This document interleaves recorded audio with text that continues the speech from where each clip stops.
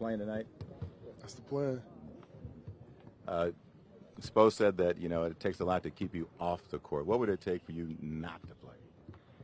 I don't know. Nothing is going on with me right now, so hopefully we're just doing round-the-clock treatment, just trying to get as healthy as possible, but definitely get ready to play. This is the time of year where you gut it out no matter what. Yes, win or go home. This is it. It's what you work for all year. Stinks to not be completely healthy, but just got to figure it out, try to get it done. We understand Kyle also probably is going to try to go. What would it mean for you guys to kind of be intact? It would mean a lot.